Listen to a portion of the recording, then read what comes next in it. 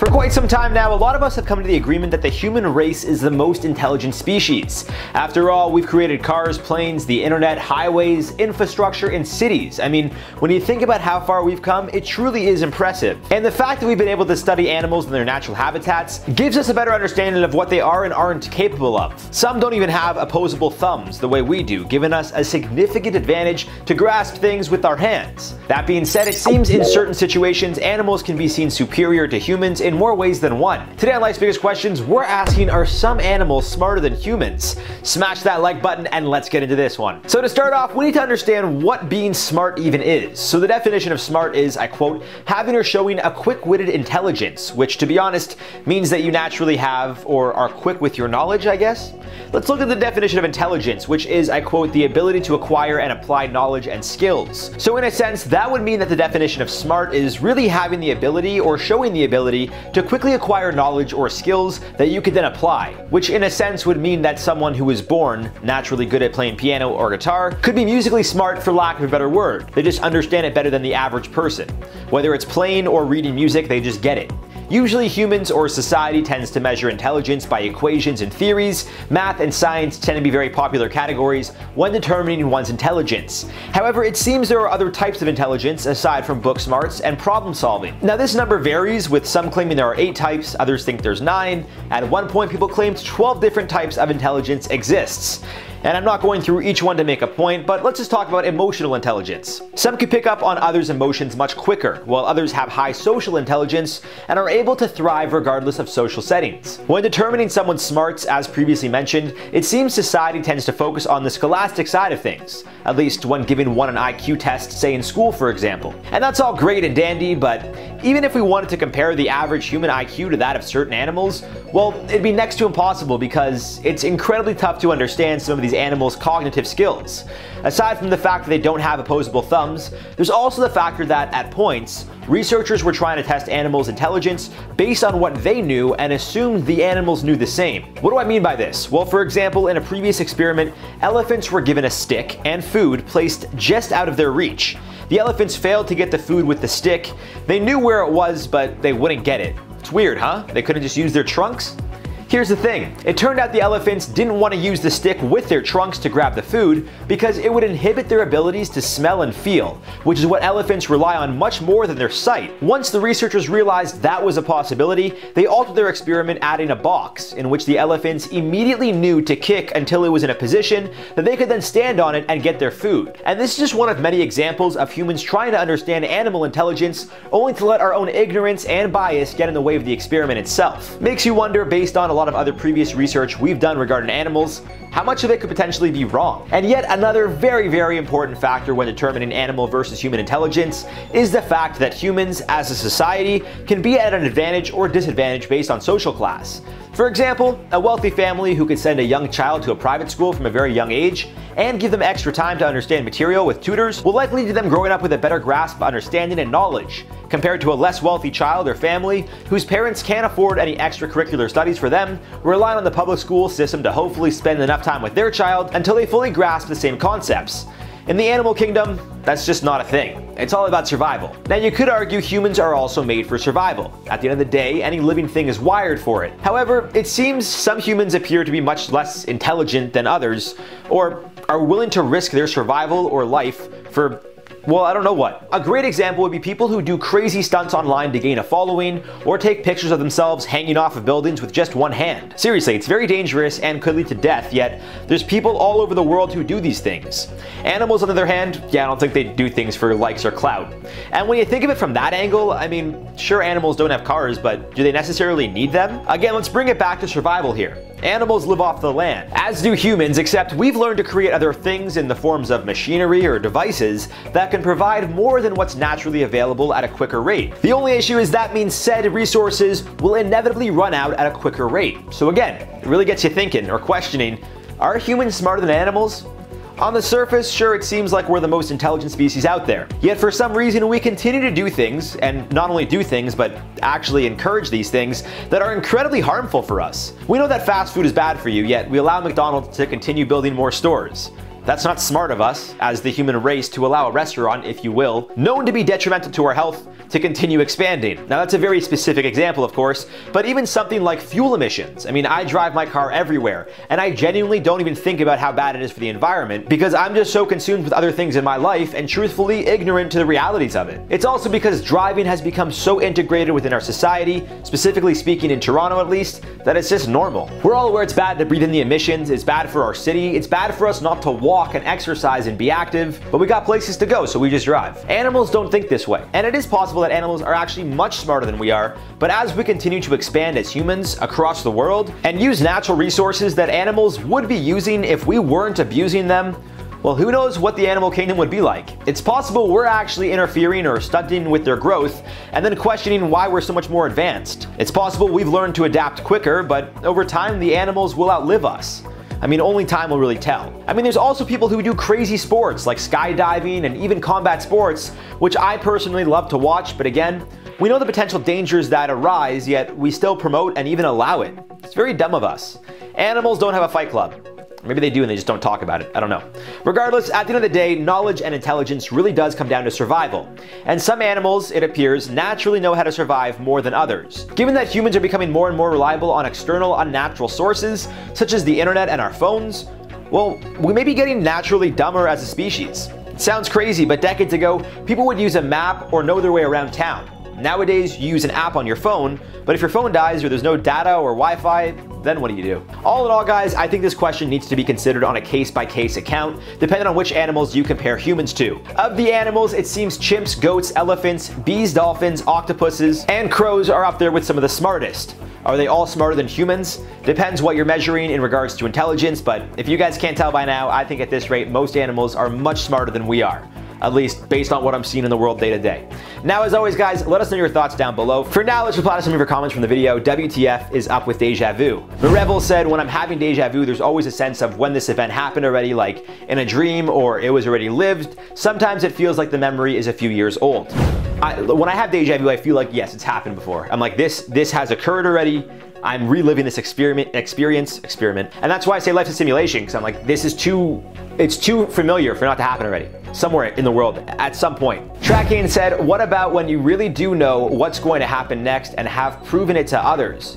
That's like a premonition, isn't it? Which I think is also very cool. It's like, I guess it's like telling the future, but that movie, is it Premonition, I think it was called? I think it was Sandra Bullock or Julia Roberts. I always get them confused. Either way, both very good actors. Check out the movie Premonition. Great sponsorship that we're not getting paid for.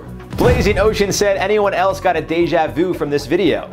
I didn't, but a couple days ago I had deja vu after I saw this video that we were doing it on the channel. So maybe it's like a conscious thing. You think about it and then subconsciously your mind just does it because it wants to fool you. Maybe your conscious and subconscious mind, like, you know, go at it every now and then. That's pretty wild. Hello and welcome back to Life's Biggest Questions, the channel that looks to answer exactly those. I'm Rebecca Felgate, and today we are asking the difficult question of should we ban zoos? I remember the wonder and joy at visiting my first zoo. As a child, seeing a tiger, an elephant, a python, a giraffe, it all contributed to my wonder, love and respect of animals that I feel today. But the deaths of Tilikum the orca in 2017, the much publicized loss of Harambe in 2016, and the euthanasia of healthy giraffe Marius in Copenhagen Zoo in 2014 don't exactly paint these supposed animal-loving institutions in the greatest light. So, all things considered, the good, the bad, and the ugly truths, do we need to get rid of zoos altogether? First off, let's have a look at the good work and positive impact of zoos. As I mentioned, as a child, zoos were a fun and eye-opening place for me. Of course, this was before I had a grasp on animal cruelty, but that aside, it is a great way for children to learn about species out there in the world. It is an opportunity for children and adults alike to actually experience these species firsthand, which, if zoos didn't exist, would be a privilege saved only for kids with parents who could afford to take them on culturally rich holidays to other lands. That said, at what cost does this supposed education of the animals come? Is our desire to learn worth more than the animal's right to be free? Does this education really even exist in a tangible way? A CAPS study of British zoos and aquariums found that 41% of the animals on display in captivity had no signs identifying their species, which is insane. In these cases, perhaps Perhaps a documentary or even a series of YouTube videos could teach the child more about the animal than the zoo without a sign. Okay, some zoos may be failing in the education department, but this does not apply to all who perhaps shouldn't be tarnished with the same brush. Many zoos and aquariums are funding conservation efforts, which is actively trying to protect endangered species such as the northern white rhino and of course the endangered giant pandas. One zoo very involved in breeding within captivity is Smithsonian's National Zoo in Washington, which has recently seen the birth of a giant panda. Some argue without the intervention of zoos, some animal species would die out. Although, are they really helping? Are they creating a false sense of species that are actually unfit for the wild? Of the 300 odd pandas bred in captivity, only 5 have been released into the wild, 2 of which died within a year. While conservation is excellent in theory, a 2013 study led by Dr. Paul O'Donoghue, a conservation geneticist, says that actually less than 1% of zoo species are part of any serious conservation effort, and indeed those that are involved in conservation are mostly just encouraging inbreeding. It is clear that zoos and aquariums can do more. Sea Life, for example, spends only 3 pennies per pound per visitor on conservation. If education and conservation are seen to be the key points in the argument for the existence of zoos, what are the counter-arguments? Well, first and foremost, zoos are unnatural. In order to thrive, animals need a natural habitat.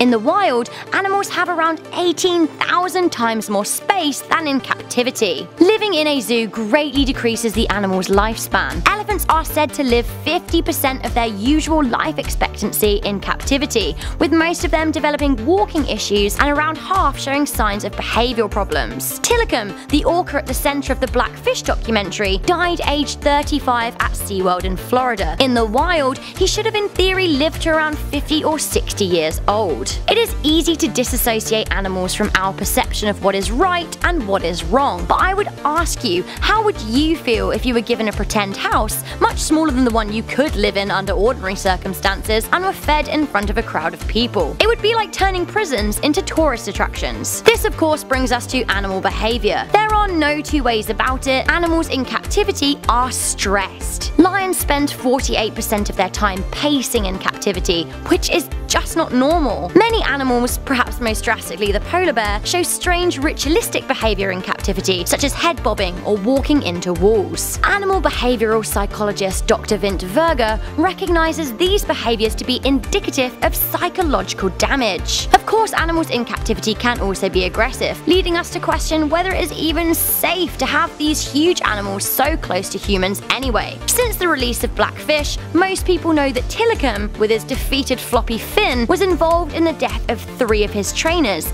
and he isn't the only animal to have struck. In fact, sadly, he is one of many. This is perhaps why zookeepers were so quick to shoot Harambe when a child fell into the gorilla enclosure in the Cincinnati Zoo. Of course, the danger posed to civilians is nothing compared to the danger and threat posed to healthy zoo animals. Shockingly, the number of healthy animals killed by zoos each year is between 3,000 and 5,000. This is according to the European Association of Zoos and Aquaria. This is exactly what happened to Marius, the Danish giraffe, who was culled because of its insufficient gene pool for breeding. In South Lakes Wild Animal Park in Cumbria, UK, the past few years have seen 7 healthy lion cubs and 5 young baboons euthanized because there was simply not enough space for them. Some zoos are simply awful and poorly run. Others are at least trying to make a positive change towards the life of animals, taking in only genuinely endangered species, as well as stopping the enclosure of showstopper animals. Even SeaWorld seemed to have wisened up to the level of animal cruelty they endorsed. They announced last year that their current generation of orcas will be their last, and that they will phase out all orca shows by 2019. But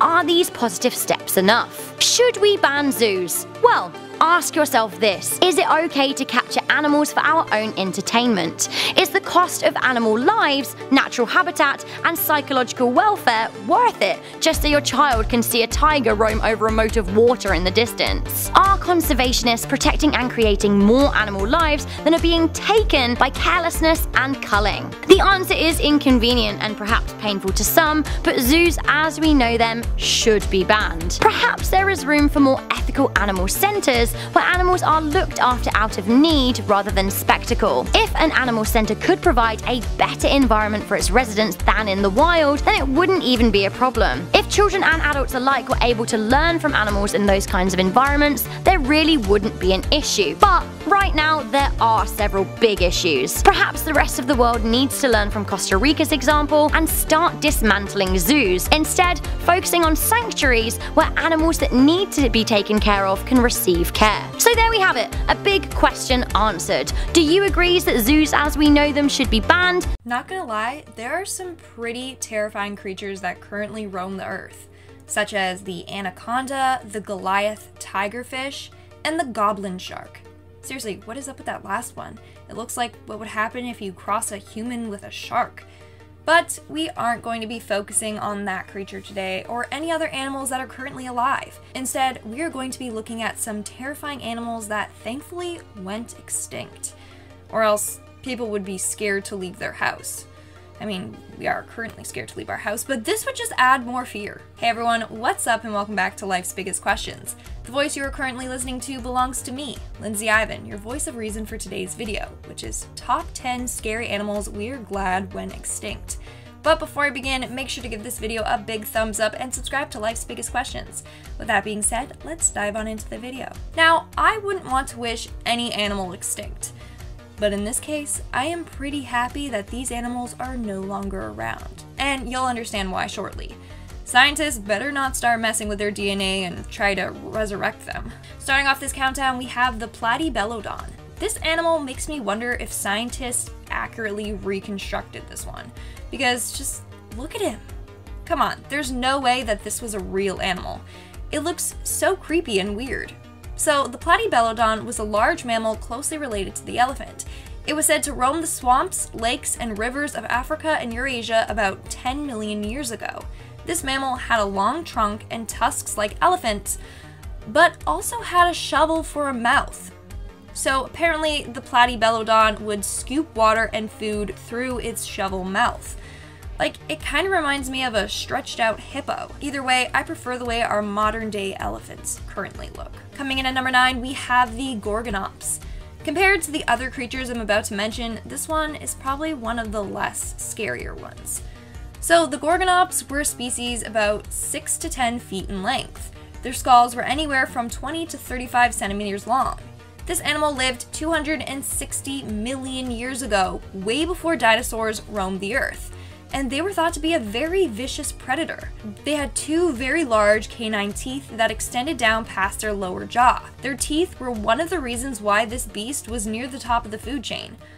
Honestly, it's a pretty weird animal. The images make it look like a cross between a hippo, dinosaur, and a saber-toothed tiger. Coming in at number 8, we have the Liopleurodon. The Liopleurodons were carnivorous beasts that weighed more than 3,500 pounds, and it was longer than 30 feet. In fact, their massive skull took up 1/4 of their body. Of course, with such a big head, they had massive jaws, and numerous rows of razor-sharp teeth. Their bites were extremely powerful, and their teeth were about 20 centimeters in height. Now, there is some debate on the size of this creature. Some say it can be up to 30 feet, while others claim it was anywhere from 6.39 to 7.5 meters long. But either way, they were pretty massive and creepy looking. In our 7th spot, we have the Arthropleura. Now, this next creature isn't an animal per se, but it certainly is bigger than some. It is considered an insect, but it is just so terrifying that I had to include it on this list. So the Arthropleura was an 8.5 foot long millipede. Yep, normal sized millipedes have up to 200 legs. I don't even want to know how many legs this giant one had. Now, modern millipedes are herbivores, but this one may have been carnivorous. In fact, these millipedes are so big that they had no known predators, and it was considered the largest land-dwelling invertebrate in history.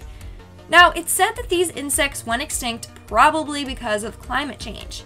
Now, I'm not one for climate change, but in this case, I'm happy this monster is gone. On our way down the list at number 6, we have the Archaeotherium.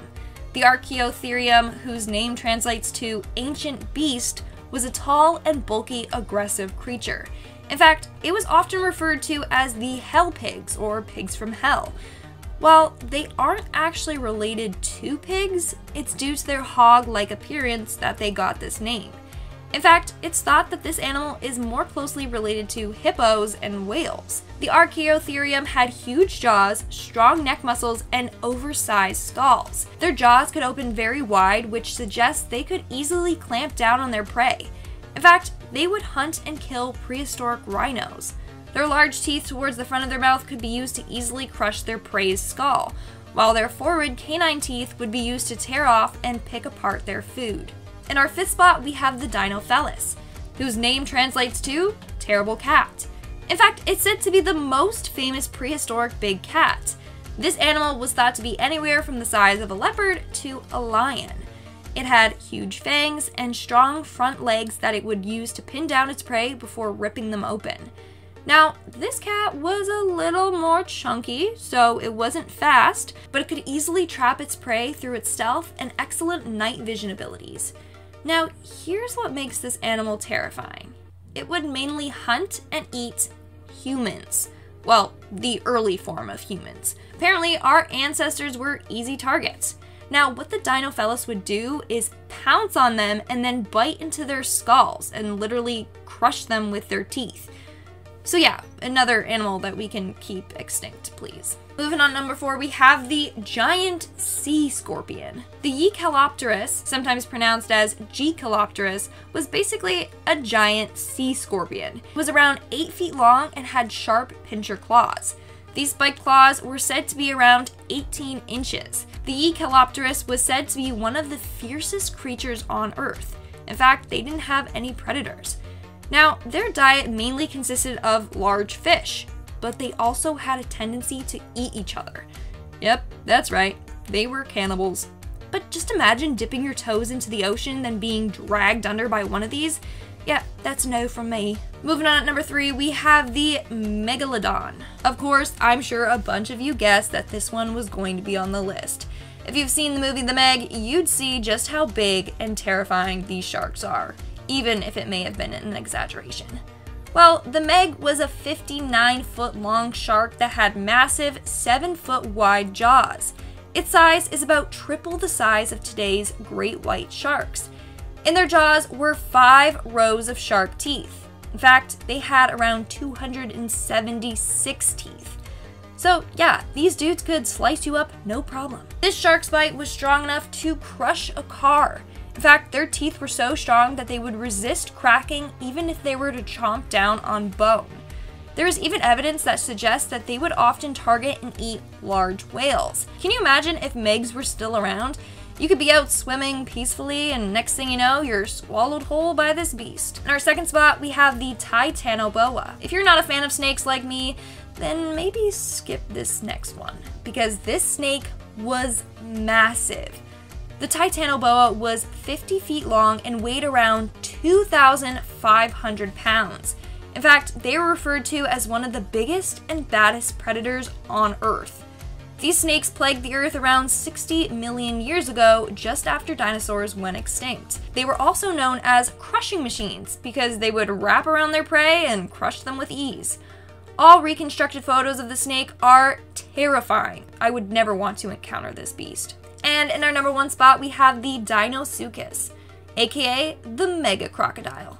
The name Deinosuchus literally means terrible crocodile, and I mean, that name is pretty fitting, although it's said to be more closely related to alligators than crocodile.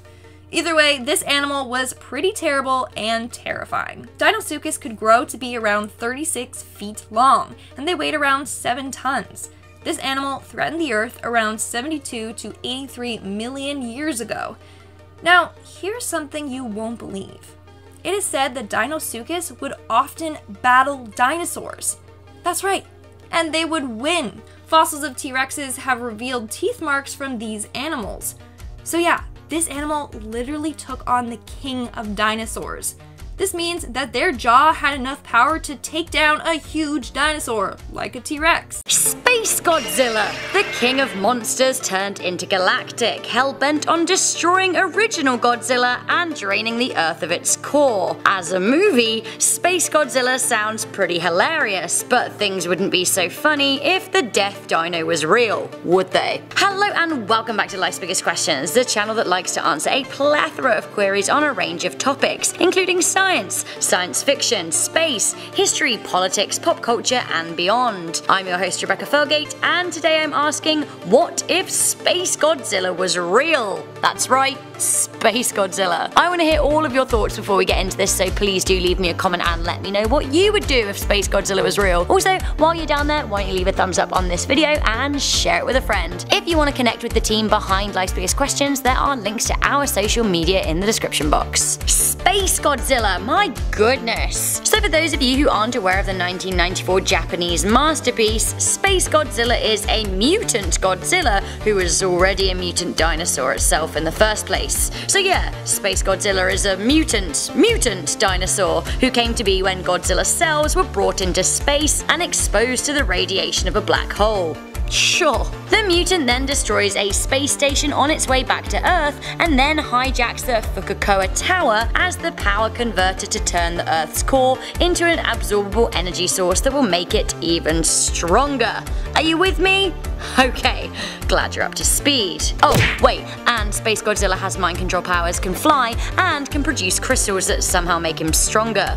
Good old Space Godzilla. So if Space Godzilla was real, the first to know about it would be our mates at NASA and the International Space Station. Although, if I were aboard the ISS, I might worry considering the dino's history of space station destruction. Presumably, Space Godzilla would be first spotted by NASA, who may mislabel the mutant as an asteroid or comet. Despite being a hefty 80,000 metric tons and 250 meters in flying height, in terms of a projectile hurtling Earth, it isn't really that big. NASA would probably leave him to it, assuming that as an asteroid it would burn up as it entered the Earth's atmosphere. Now, this would give nasty old Space Godzilla room to land. If Space Godzilla was real, I would not want to live in Japan. This space monster and its earthbound predecessor always seem to run riot in Japan, and in the movie it is the Fukuoka Tower that Space Godzilla destroys. The Destructo Dino has an aura that causes electrical disturbances, so if it were real, it could seriously mess up the power grid, causing widespread outages. The intergalactic mutant wants to use the Earth's core to generate power to sustain itself, slowly diminishing the core's ability to heat and sustain planet Earth. While this wouldn't be a quick destruction for us, make no mistake, Space Godzilla would eventually destroy the Earth if left unattended. This would mean that we would absolutely need to go into combat with the dastardly dino. In the Godzillaverse, humans unleash Mogura, a destructive robot with an arsenal of weapons. While we may not go down the robot route, the United Nations would definitely attempt to attack the pest using whatever means possible. Space Godzilla forms protective and empowering crystals, so we would need to destroy those and avoid its deathly corona beam, basically a catastrophic heat ray. Fighting Space Godzilla would come with a number of precarious challenges, not least the fact that he can float, fly, and control our minds. Our best way of defeating him is to get him on the ground and pin down his tail. His little dinosaur arms are pretty useless at fighting. We would basically need to trap him so that he was facing one direction and then shoot at him from the back. Now, you don't want to go approaching his fire-breathing end, so the back really is the only option here. Should we even kill him though? Well, that's the question really. Would we know his story, or would we assume that he's an alien? If we did, would we try and negotiate with him? Would we be worried about aggravating his lineage? If humans thought that Space Godzilla was an alien, would this bring the world closer together? Alien or not? I actually think so. I've honestly always thought the only thing needed for world peace would be a recognizable external threat. What would happen when the threat is eliminated? How much damage would we need to repair? I really have to wonder about these space crystals. Would they be precious? Would we harvest them and sell them for jewelry? Or, as a mineral, would it be useful to us? I'm certain that scientists would want to run tests on it to see how it's made and what it's made of. Right, now that we've mentioned the science of the whole thing, there are plenty of scientific questions here. In fact, fact, I would even go as far as to call it a can of worms. For example, if Space Godzilla is real, does that mean that Godzilla is real? And if so, who created him and why? In the movies, Godzilla was spawned of radiation. Would this be the case in real life? And of course, if Space Godzilla was created with space radiation, if this is a thing, what other mutants could we make and unleash on Earth? Just to get really real for a second to end this video, Godzilla as a concept, as a science fiction mutant, came as a result of the devastating nuclear attacks on Hiroshima and Nagasaki. The monster was born from a real fear of what nuclear radiation can do, what it can destroy, and what horrors it can create. Since the nightmarish bombings, the world has staved off fighting worldwide wars for good reason. We absolutely do not want to know what horrors could come around if we ever started nuking one another again. Space Godzilla, honestly, would be the least of our worries. We are currently amid a mass extinction. We're living through the Holocene extinction, the 6th mass extinction event that we know of over the past 4.5 billion year history of our Earth. Right now, we are losing 0.1% of all species each year, with the UN suggesting that we're losing 150 species a day. So, what happens when they're all gone? Will we be the last ones standing? So, what if all of the animals went extinct? Well, it certainly is going that way. At a low estimate, the Earth has 2 million species, and at a high estimate, 100 million. We have identified 1.8 million species out there, but we know that there are more. But for how long? If 0.1% of all species are dying each year, at the very least that's 1,800 extinctions a year, but the number could be as high as 100,000. It is thought that right now extinction is happening between 1 to 10,000 times faster than it should be. Now the reason for the mass extinction is literally humans. Human emergence, human overhunting. We're killing animals and we are moving into their spaces. We're chopping down rainforests and we're polluting the oceans. Animals are dying and evolution simply cannot catch up. Evolution is the planet's defense against the loss of biodiversity. The process of evolution right now is far slower than the rate at which humans are causing mammals to go extinct. In fact, it is said that even if humans disappeared now, it could take between 3 to 5 million years for evolution to recover. While this is alarming to the vast majority of us who understand that we share a planet, not own it, there will be some people who think, like, so what? If we evolved to be sapient and therefore are better than other animals, who cares if they die out? I have to say, that actually hurts my heart to even say those words out loud, but that is how some people think, and who can blame them because that's kind of the nature of being a human, right? Well, even if we had a bigger right to be here and we did claim the entirety of the Earth, letting all of the other animals die off at our whim, it would take some time for all of them to drop dead. However, as they did, and eventually, well, there are no animals but us left, we would be utterly screwed. So let's start off with insects, my least favourite animals. It is true that insects make humans sick. Around 500,000 people die from malaria each year, which is a disease spread by insects, namely mosquitoes. I have a word for mosquitoes, but because this is a family-friendly channel and because we rely on YouTube monetization to run this biz, I can't say that word, but I'll give you some time to imagine what that word might be. You got it, that's right, that's what mosquitoes are. But they are necessary, they're important to aquatic ecology. Other animals eat them to survive, although if they're gonna die anyway, I really wouldn't shed any tears over those little… Oh, you guessed it right again. Worms on the other hand. Humans, first hand, would be affected if insects like worms or ants died. Worms are nature's tiny little plows. They help nourish soil and without them, crops would fail. Similarly, ants aerate soil and are most useful when it comes to the production of wheat, coffee and chocolate. You may have heard the rumour that if bees died out, then all humans would have just 4 years left. I don't know about that, but I do know that bees directly pollinate 30% of the world's crops. Bees aren't the only pollinators, sure. Other insects and birds help pollinate the 80% of worldwide plant life that are classified as angiosperms. These plants are responsible for beans, potatoes, and again wheat and nuts. If we didn't have animals to pollinate plants, we would have to rely solely on winds or generate winds or little pollination drones to do the job for us, but that sounds a lot like bees, so we may as well just keep the actual bees, right? What about wax? No more bougie candles for sale in Anthropology or Joe Malone. Boo-hoo. But then there'd be no wool to keep us warm in the winter, or fur, not that I'm pro fur in any stretch of the imagination. Silk is spun from silkworms, and sure, we can get cotton from plants, but crops would be ailing and failing through the lack of animal support. It already sounds like we're cold and hungry, and not to state the obvious, but we wouldn't have meat to eat, or honey, or milk, or eggs, or cheese, or butter. We would be forced to be vegan, but without crop supply to feed a planet. I was going to mention that a lot of countries still use animals in agriculture too, but it hardly seems worth it. Like, the whole we would literally starve thing kind of seems like the main issue here, and that's going to be very stressful, but it'll be way more stressful without animal pets to keep us through the dark times. When I'm down, animals make me feel so much happier. Dogs! Please! I don't want to live in a world without dogs. It is a proven fact that the vast majority of humans are calmed by certain animals like dogs, cats, and bunnies. Also, people with disabilities who need the help of a service animal would be in a bad way. Not that we wouldn't all be in the same bad way boat though.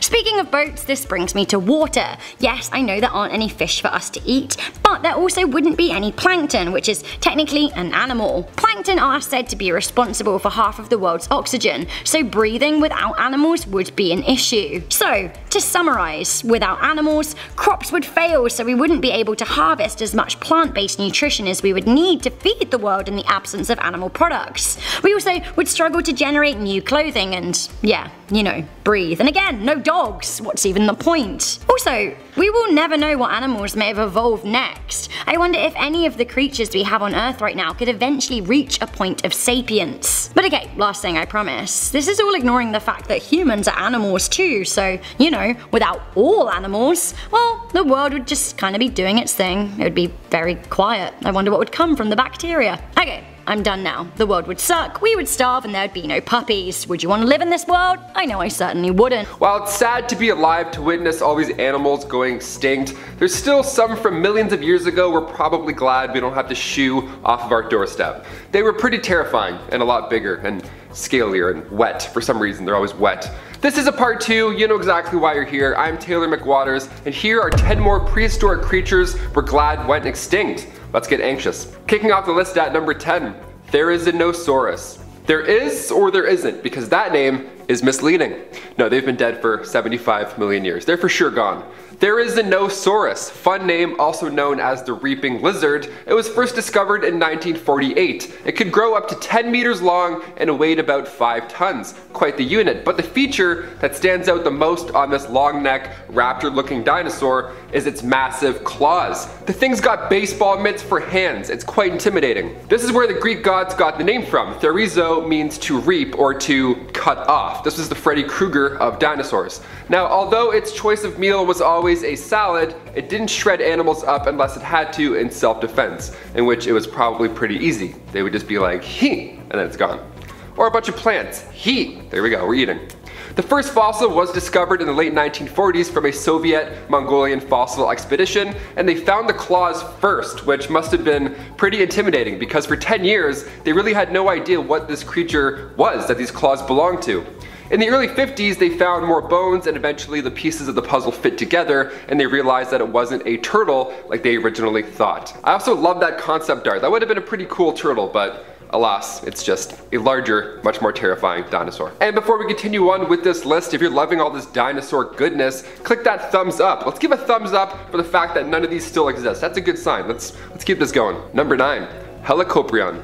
Perhaps one of the weirdest sea creatures to exist about 250 million years ago, this looks like a shark, but scientists now know that it was actually related to chimeras, which is a fish that's separated from the shark fam about 400 million years ago. This 25-foot long fish was first discovered by Andrei Zarpinsky in Russia back in 1889. He got the name Helicoprion because it translates to spiral saw. This guy found teeth fossilized in a spiral formation, which is wild to find that. He must have been scratching his head for weeks. Paleontologists all agree today that this was not part of a fin, it wasn't a wacky spinal cord like somebody who I'm talking about later on in this list. Its teeth coiled up and it was attached to the lower jaw of the fish, and its snap was the same power roughly as a crocodile. So new teeth would form and then in turn these spirals would get longer and coil in. Adult fish would have 4 rotations in their mouths, and I thought an ingrown toenail was uncomfortable. This, oh my god, I couldn't even imagine. No thanks. Number 8. dire wolves. If you're from South Westeros, this one might hit close to home. About 10,000 years ago, which is pretty close compared to all the other animals on this list, dire wolves were still a thing. Now, if you've watched Game of Thrones, which you should have if you haven't, go watch it. Go watch the whole show after you're done this. Yeah, easy. You're probably nodding your head right now, or getting tissues, maybe both, I don't know. Dire wolves come in at around the same size as a gray wolf today, so it's not like a mega wolf with 3 heads or anything insane. There's no teeth coming out of its neck, but it did weigh a lot more. It was eating pretty good. Their jaws were much stronger, so crushing animal bones or humans weren't really a problem. They would actually hunt down and eat horses. Yeah, you know, like horses. After studying their teeth, that was their go-to snack. Currently, if you're in the market for seeing 400 dire wolf skulls, head to the Page Museum in Southern California. They found hundreds of thousands of these things in the La Bruyere tar pits. Dire wolves and saber-toothed cats would get stuck in these pits, and then depending on who stuck that day, the latter would then come along, eat them, and then unbeknownst to them, they were actually walking to their own similar fate. It's just people going in, eating, sinking, going in, eating, sinking. It's horrible. Number 7, Arthropleura. These creepy crawlies translates to jointed ribs, which sounds so gross off the bat. Okay. Arthropleura were these gigantic millipedes. How gross. They would grow up to 6 feet long. It was the largest known invertebrate to this day. Thankfully, there's nothing bigger than this, so you can throw up once and then you're good. It ruled all over the arthropods, so any other spider, insect, crustacean was nothing compared to this horror. They roamed the land during the Paleozoic period, and they would crawl around at much higher speeds than today's millipedes, which is alarming because those things literally will go around your house in like 1 minute. And they ate decomposing organic matter, so no, they wouldn't gobble you up if you went back in time, don't worry. The reason all these monster bugs got so large, by the way, was because 300 million years ago, oxygen made up 30% of the air, whereas now we're only sucking in 21%. We're getting hand-me-down bug air, which is awesome. So we luckily, though, don't have any monster bugs, just a dying hot planet that we have to deal with instead. Number 6, Epicyon. Much more than just a dog, these extinct canines were known as bone-crushing dogs. Much different than your, schnauzer. They would come in at around 5 feet long, greatly resembling a grizzly bear. Their massive head would come in handy during all these hunts, and it had the head size of a lion, and its jaw certainly played the part as well. Lions, tigers, and bears all rolled up into one furry 300-pound sack of holy. It was made to crush, literally. Its 4th premolar wasn't large, just like some hyenas. So just like bears, this thing too lived in what's now North America, and they went extinct about 6 million years ago, which is pretty recent considering other guys as well. Could you imagine camping and all of a sudden this thing comes in? Sorry, all of a sudden this thing runs in? No way, never, not a chance. Number 5, Megapiranha. We talked about Megalodon in part 1, but here we are with another mega. Megapiranha sounds like a Marvel Comics villain from the 70s, but in reality it was much worse. These things obviously were much bigger than today's piranhas. They came in at about 1 meter long and they ruled the water around Argentina, so 6 million years ago you wouldn't want to take a late night skinny dip, or else you probably wouldn't come out of the water. Its bite force was 50 times its own weight, which is scary for any fish, but when they're 30 pounds on average back then, that's some quick maths, that's gonna hurt. Its bite can outchomp Megalodon, like, come on. Even today the word piranha makes people anxious because our modern day black piranha, sure it weighs 2 pounds, but its razor sharp teeth and bite force is still pretty intimidating. I'm sure Megapiranha will be the villain in some huge blockbuster with some actor. Megapiranha 3DDD Part 3 or something stupid. Number 4, Linhenicus. If you thought a T-Rex had tiny arms, wait until you see this dude. Linhenicus monodactylus roamed the lands of Mongolia 65 million years ago. I'm a fan of this little dinosaur. It's actually always giving other dinosaurs the middle finger, which is great. So it had a little arm and 1 finger claw type scenario. It had ice cream cones for hands, essentially. In terms of these other monsters on this list, it's pretty small. It came in at the size of a parrot. Now this little guy would lay eggs and carve through anything that snuck into their nest. It was still a carnivore, like it was a T-Rex, Velociraptor, and this little guy.